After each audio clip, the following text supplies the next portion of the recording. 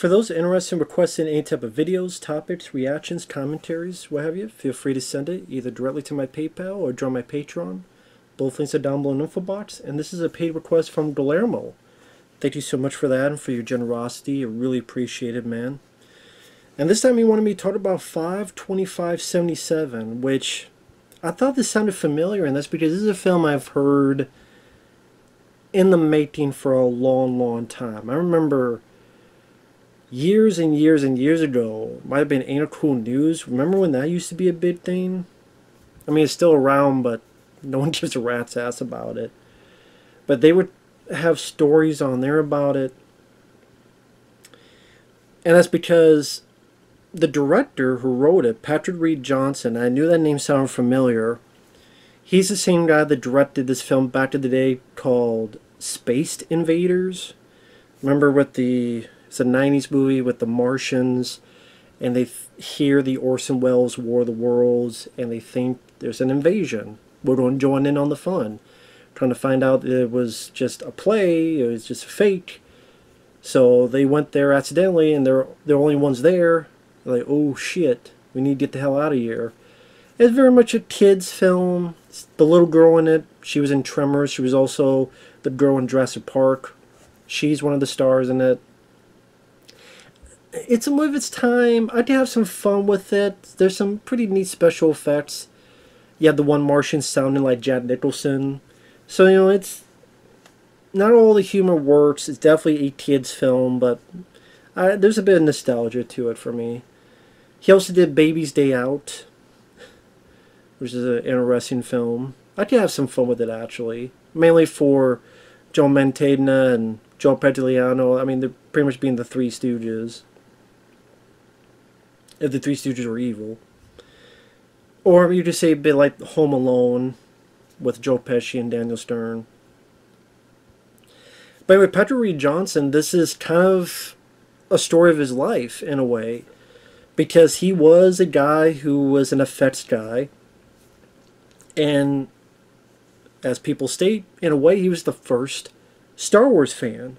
Because, like detailed in this movie, he got a chance to go up to Hollywood and hang out and look around the special effects of Close Encounters, be among the early Industrial Light and Magic, and see an early work print of Star Wars before the film came out months later on May 25th, 1977. Now, he filmed it from 2004 to 2006, but then he had to get funding to finish the film, to have other post-production of the film. So it took him a while to get this film done. I mean, really, if you start 2004 when he started filming, it took like 18 years for this film to finally get out, because it was officially released in 2022. Now, I was looking at the film. It's a bit hard to find the film to watch. And it's 2 hours and 12 minutes. I'm like, oh my god, it's 2 hours and 12 minutes? Really? Oh god. But I will say, despite some nitpicks here and there, it's a nice, somewhat relatable coming-of-age story. And you tell that, this is a guy telling a bit of his life, with maybe some embellishments here and there. So obviously he has a lot of passion for this project, and it shows. Now, the guy who stars in it, John Francis Daley, who plays the young Patrick Reed Johnson, he's a guy that I recognize the actor. If you ever seen a film called Waiting with Ryan Reynolds, he's the rookie that gets there and Ryan Reynolds is showing him the ropes, and anytime he tries to talk, Ryan Reynolds interrupts him. And then he's the guy that at the end finally erupts and calls BS on everybody, especially Ryan Reynolds. And Ryan Reynolds is like, oh my god, yeah, no, you gotta stay here, man. That's John Francis Daley. Now, he also would be a director. He helped direct that awful Vacation reboot. But he also helped direct Game Night, which wasn't, that bad of a movie. he helped write Spider-Man Homecoming, and he co-directed that new Dungeons and Dragons movie, Honor Among Thieves, which bombed at the box office. But some people say it was decent. Now, I thought he did a decent job. As his kid, definite love letter to the 70s. It definitely breathes life to the 70s. Makes you believe that it does take place in this era, with the commercials on TV, with the way people are dressed, with the way the environment is, even the way it's shot, like the look of it. I could see the relatable factor of someone falling in love with movies and being consumed with that love. And feeling like an outsider. This is before the nerd culture today where, well, of course it's cool to be a nerd. Superheroes, Marvel. There was a time where that was frowned upon. You would get beaten up. To relate a story of my own, I remember when I was in school, and I was never beaten up, but I'm a big fan of movies, like I am today. And I think it was in middle school. It was when Tremors 2 Aftershocks came out. And being such a huge fan of the first film, I'm like, oh my god, they're making a Tremors 2. And at school, no one really gave a shit about movies unless there was later on a new Adam Sandler film was coming out. But other than that, no one really gave a shit about movies. So it's like, oh yeah, what's this, Tremors 3, Matt? What's this, Tremors 6? But most of them, they were fucking right. Because there's, 7 Tremors films now? But, yeah, a lot, So I can relate to that. And so it relates to him being a little kid and seeing 2001: A Space Odyssey. And the editing in the scene, sometimes the editing is a bit... What's the word I'm looking for? The editing seems a bit too wonky, a bit too schizophrenic at times, and montages. I don't know if it was because of the huge span of how this film needed to get made, from starting to get made to finally it's finished putting out there into the world. But sometimes the editing just seemed to either go on either too long or too fast. And I do think that's one of the issues I have with the film. Like in the scene where it's the theater. Now, to me, it would have been best to focus on the kid as you hear the music from 2001 happening and the ending's about to happen. And you go into the kid's... I thought the camera was going to go towards the kid who's entranced. Go towards. And then you would see the star child in the kid's pupil reflected from the big movie screen. Maybe it'd go forwards and then that'll transition. No, it instead keeps coming to other folks in the theater. This guy falling asleep. This guy going... They'll come back to this. A lady eating her popcorn. And then the same guy going... And then a different guy going... I'm like, okay, now the focus is here, you're putting it all over here. Put the focus back on here. What are you doing? I don't understand that. Maybe it's to show how other folks were either bored, confused, or nonchalant with 2001, but you get that later on when his buddy pretty much says, oh, that's a terrible movie. So you already got that, so I don't know... It took what could have been a finely edited through line to showcase this is where he fell in love, this is how he got addicted and hooked. But then it's like this busy work editing with all these other reactions that who gives a rat's ass. It doesn't do anything to see all these other people's reactions. But after that, I still thought it was a pretty sweet story. I just don't think it needed to be over 2 hours long. Of a guy who's he's making movies with his buddy, and he makes like Jaws 2 before there was a Jaws 2, and a sequel to Planet of the Apes, and a sequel to Duel called Another Duel. He makes all these short films. And his mom is played by Colleen Camp, who I like as an actress. She was in Die with a Vengeance, as one of the detectives helping John McClane.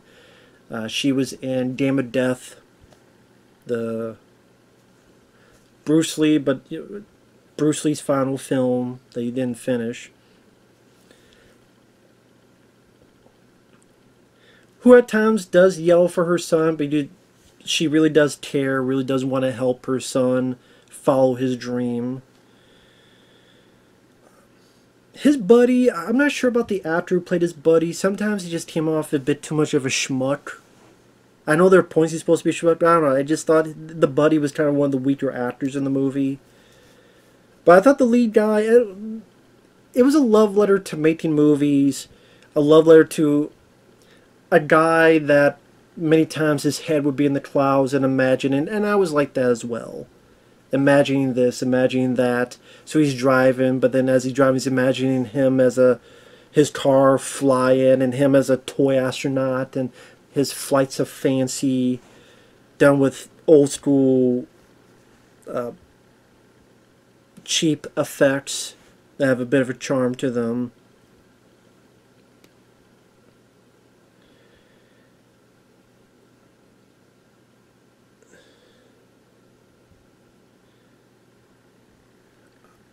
And like I said, the movie does encapsulate the idea of the 70s and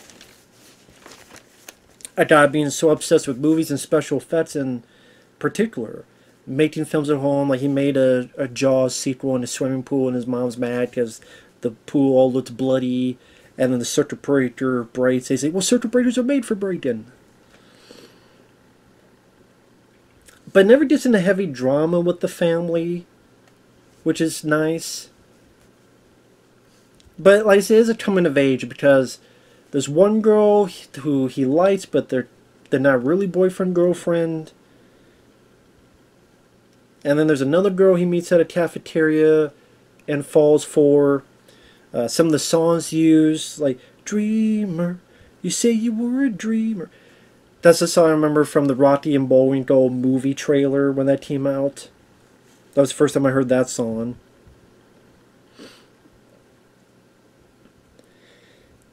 At least I think because I liked the lead guy, I liked the actor, I liked the story it was portraying, which is an apparently true story, of the writer-director's own experiences. I could relate to him. I could relate to his feelings, his doubts, wanting to not feel alone, people not understanding him.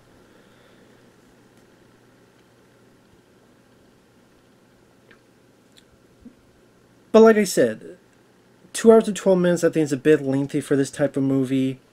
Sometimes the editing, like there's a montage where it goes from he's with his new date and they're going to a theater, but then it cuts back to them being back in school. Then it cuts back to the theater again. Then it cuts back to this. Then it cuts back to this. Then it cuts back to Colleen Camp. It just goes on this sort of random, no through line with the montage, no buildup of a montage of consistent time. Like I couldn't tell you if a day, a week, a month went by. Imagine a diagram, but then it goes like this, and then 360 behind, and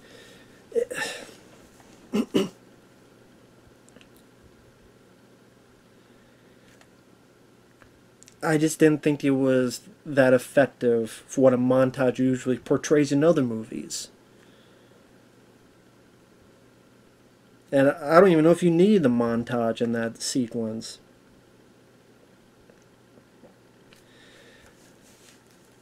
What the film really does kick into gear when his mom finally does call this magazine the kid reads, American Cinematographer, is able to get him in touch with this editor played by Austin Pendleton.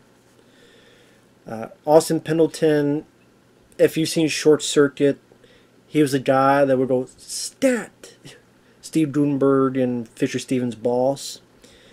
He was also in Mr. Nanny as the kid's father, who Hulk Hogan is taking care of the kids. So I was like, oh, that's cool. It was nice to see him. And I mean, this was done back in 2004, but or around that time. So I don't know what he's doing nowadays. So I don't even know if he's still with us. But it had been a long time since I'd seen him in another film. So it was nice to see him again. And when he gets, like, he imagines this 2001 Space Odyssey scenario when meeting the editor. Like in 2001 when the astronaut goes to the unknown and all these images and Patrick Reed Johnson trying to recreate the 2001 feel, but this is the kids' fear of the unknown going into this to meet this editor and what will happen. We're able to touch the monolith, touch and gain knowledge or gain a higher form. You know, the way this kid's mind creates this situation as he goes on this trip to meet this editor. And then, with this editor, goes behind the scenes of the making of Close Encounters of the Third Kind, the special effects. And you do have a guy who's playing a young Steven Spielberg, which... The guy they got looks like Steven Spielberg, but it looks like Steven Spielberg if he was 15 years old. And sounds nothing like Spielberg. So, I mean, that was a bit weird. And then... like the kid freezes up and doesn't really say much. And then he meets someone from Industrial Light and Magic, and they're going behind the scenes of the models of Star Wars. There's all the models and the trenches. It was cool seeing all the models of Star Wars, like what it might have been like behind the scenes of making this film. And oh yeah, okay, we'll give you. Just don't tell anybody about this. And he gets to be one of the first people to see the early work print of Star Wars. And that's a montage that then wasn't too bad. It's showing scenes from the film, but it's also showing how much you get the rights to show that, of course. That's a tall order because Star Wars being owned by so many... what George Lucas will allow, and then of course what Disney will allow. I was surprised he got anything in it, to be honest.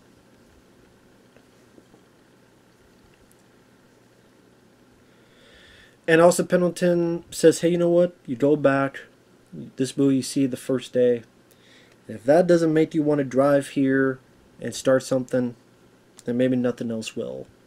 Because he knows, hey, you had a chance to talk with Spielberg, or hell, say goodbye to him. Nice to be you. You froze up. You're still a dreamer. I can't make you come here. But listen, you see this film on the first day. You decide. You either going to immediately drive up here and start anew, or something else is going to happen. And that's kind of the thrust of it. Like, the day comes, he wants to see this film, but all these things start happening. He gets an argument with his buddy. Friend of his gets something happen to her and has to take her to the hospital. He can't get the money to get his car out. He loses virginity, but then breaks up with the girl, or the girl breaks up with him because the girl's like, I want to stay here, but you're not going to stay here, so it'd be best if we broke up. So just everything on a turmoil for this kid, and then he can't even see the film because his opens everywhere, but just not here in this shitty small town that he's in. And that sense of frustration and like nothing's going right. And this one time with the visuals, there's a bit where things are just not going well, and he's walking around, and as he's walking around, the background, all these heavy effects moments are happening. Like he's walking by a drive view. The scene that made me enjoy the film, weirdly enough, if there's one scene, he's walking by like this. In the back is a drive-in playing the old Star Wars trailer. And because of his frustration and every turmoil, he's imagining this model falling on the drive-thru and crashing into everything while behind him while he's walking along. Moments like that made me like, appreciate, understand what the movie's coming from. And again, maybe it also depends on how much you relate to the material as well. Until ultimately, he's able to see the film, He makes the journey, decides I'm gonna go, says goodbye to his family, says goodbye to his buddy, and goes off his merry way.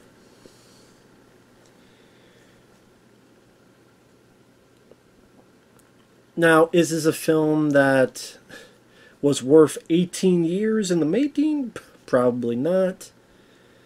But it's nice to see that the guy's passion project was able to finally come out, finally able to be seen for other people to see it.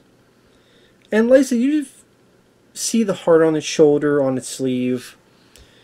Like I said, I don't think it needed to be this long of a movie. I think a few of the edits, montages, like the opening and the theater and the other montage I mentioned, seemed a bit too busy work with some of the editing.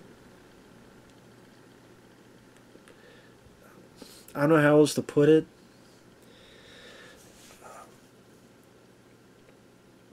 Sometimes the bud, I don't know if it's, again, the actor that was cast or just his line readings came off as a bit douchey.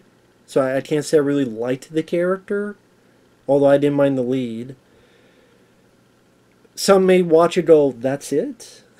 But, like I say, it was, for a coming-of-age story, for the most part, it was, like I said, a relatable, sweet movie. That, if you're a fan of sci-fi, or if any part of this you can relate to, I think it's worth a watch. It's worth at least one watch for anyone. And like I say, it does a pretty decent job capturing the landscape of the 70s at that point. Again, the way the costumes and the backdrops and again, even the way it looks. Let's say, nice to see like the older models and the older Star Wars trailer and all those little trinkets there.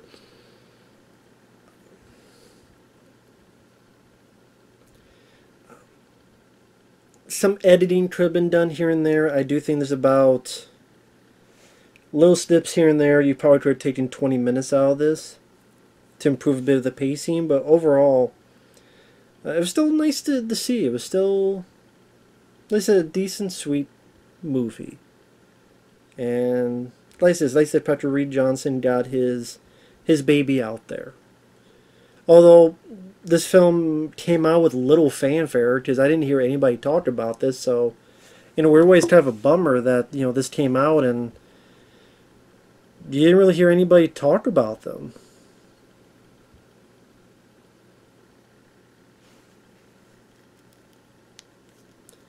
And it's too bad.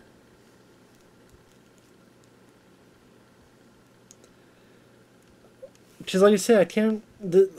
you maybe find some reviews on YouTube, but again, it's not like got any big fervor. I'm not going to say this is a classic and this is an unsung gem, but it's worth at least a look or two. If you're at all a Star Wars fan, I'll tell you one thing. It's better Star Wars movie than the Disney trilogy or Rogue One. Because it's got a nice heart to it. Like I said, I think John Francis Daley did a good job capturing that awkward, but he's not a complete dork either. He's not a complete... It felt natural. It didn't feel like movie nerd. It didn't feel like a movie nerd. Golly gee, guys.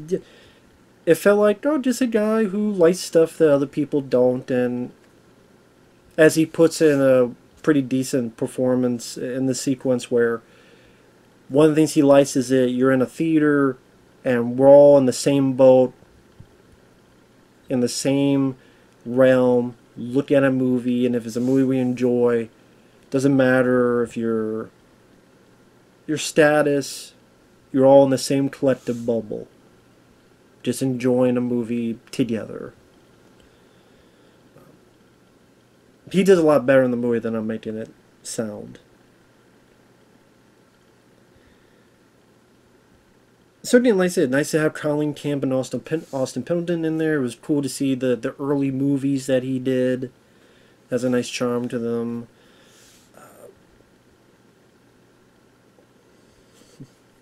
his flights of fancy imagination. And I see the creativity involved with that. Overall, yeah, decent movie. Definitely worth a look. If you looked at the trailer, looked up the film, if anything about it interests you, give it a look. So with that said, thanks for watching, and we'll see you guys later.